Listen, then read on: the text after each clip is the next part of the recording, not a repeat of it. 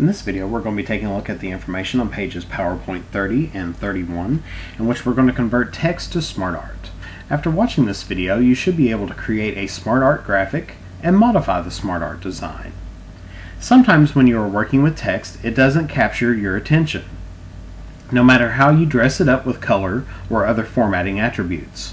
The ability to convert text to a SmartArt graphic increases your ability to create dynamic-looking text. A SmartArt graphic is a professional quality diagram that visually illustrates text. There are 8 categories or types of SmartArt graphics that incorporate graphics to illustrate text differently. For example, you can show steps in a process or timeline, show proportional relationships, or show how parts relate to a whole.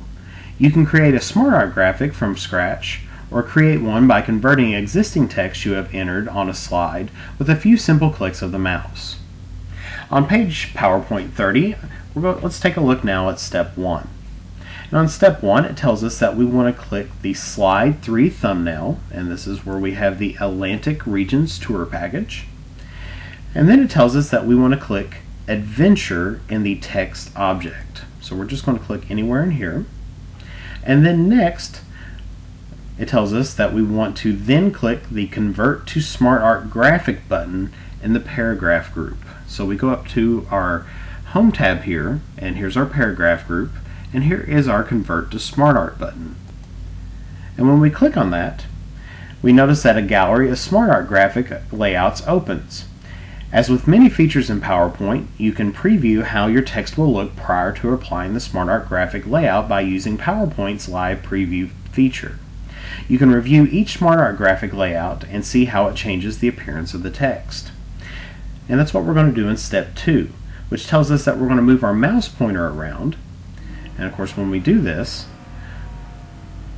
over the different SmartArt graphic layouts in the gallery, we'll notice that how the text changes and how it appears in our window or in our slide.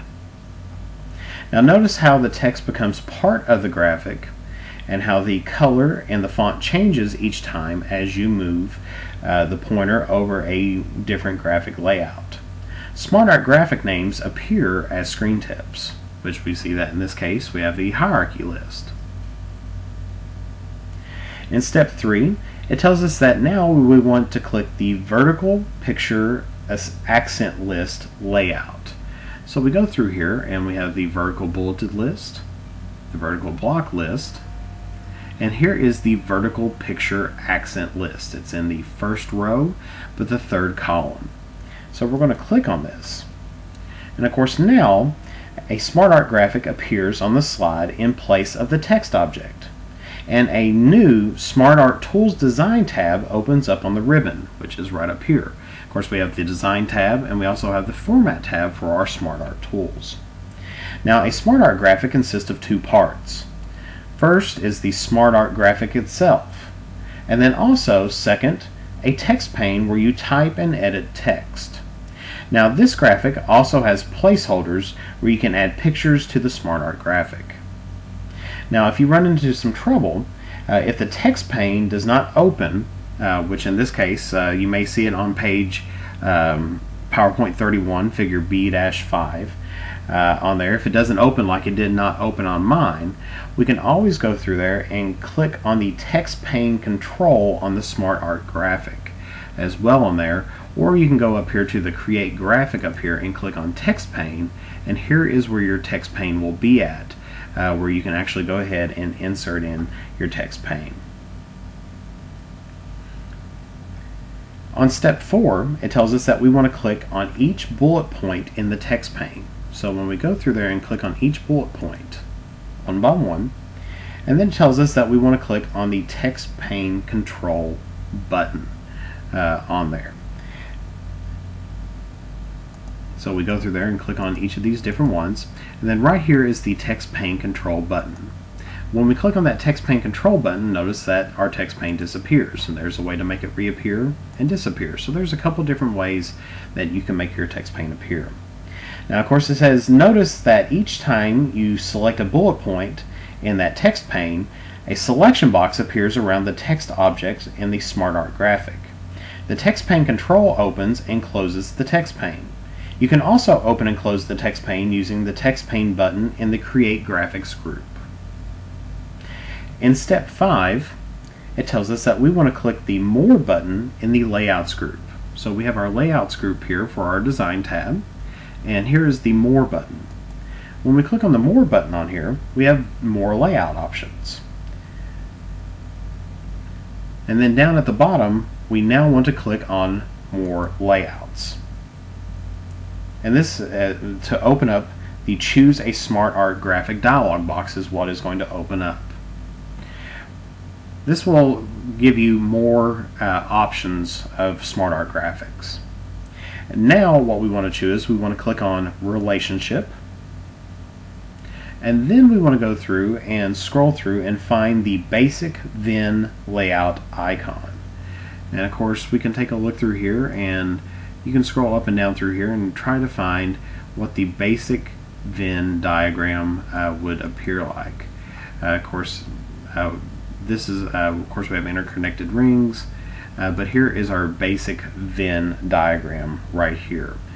Once we select this option right here, we just want to click on this one right here. And of course this shows us here just a sample, and it shows us a little bit of a description here. But we want to click on OK. And when we click on OK, we notice that the SmartArt graphic changes to the new graphic layout. Now you can radically change how the SmartArt graphic looks by applying a SmartArt style. Now, a SmartArt style is a preset combination of simple and 3D formatting options that follow the presentation theme. Of course, a quick tip as well, text objects in the SmartArt graphic can be moved and edited like any other object in PowerPoint. In step 6, it tells us that now we want to move our mouse pointer slowly over the styles in the SmartArt Styles group. So we have our different styles up here.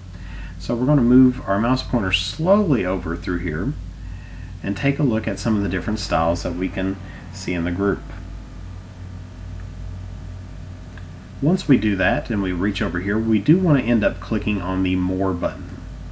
And we can see that there are some different options. We have the best match for the document, and we also have some 3D options. And of course, a live preview of each style is displayed on the SmartArt graphic. The SmartArt styles are organized into 2 sections.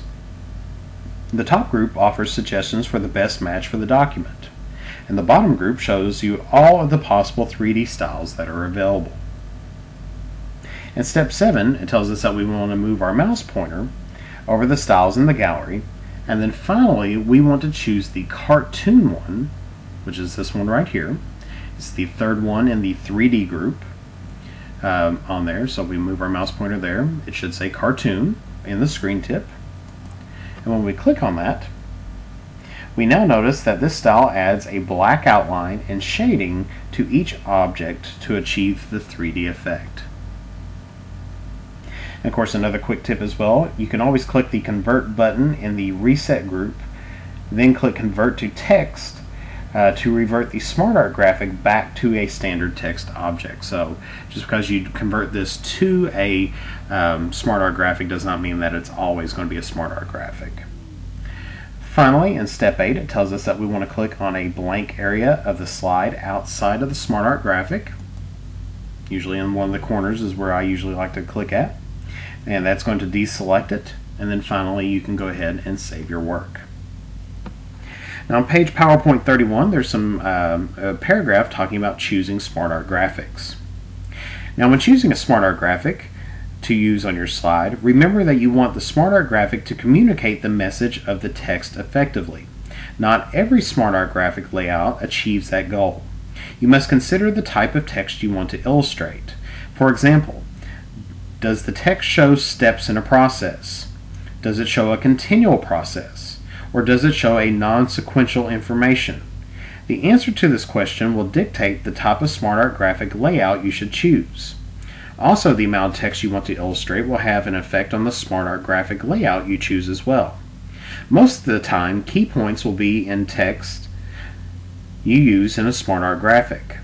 Finally, some SmartArt graphic layouts are limited by the number of shapes they can accommodate, so be sure to choose a graphic layout that can illustrate your text appropriately. Experiment with SmartArt graphic layouts until you find the right one, and have fun in the process. And that concludes the information that's on pages 30 and 31, in which we converted text to SmartArt. In the next video, we're going to be inserting and modifying shapes.